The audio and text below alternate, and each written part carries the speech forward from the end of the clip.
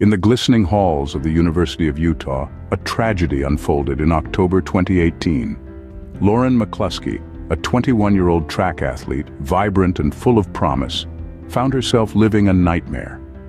She'd fallen for Melvin Shawn Rowland, a man who'd woven a web of lies about his identity and past. When she discovered his deceit, she broke off their relationship.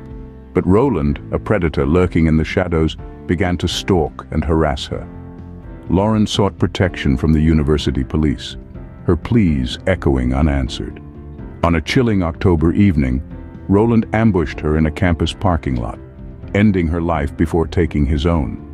Her untimely end sparked outrage, raising questions about the university's handling of her case. Lauren's story continues to resonate, a stark reminder of the urgent need for better resources and protocols to protect students from such horrors.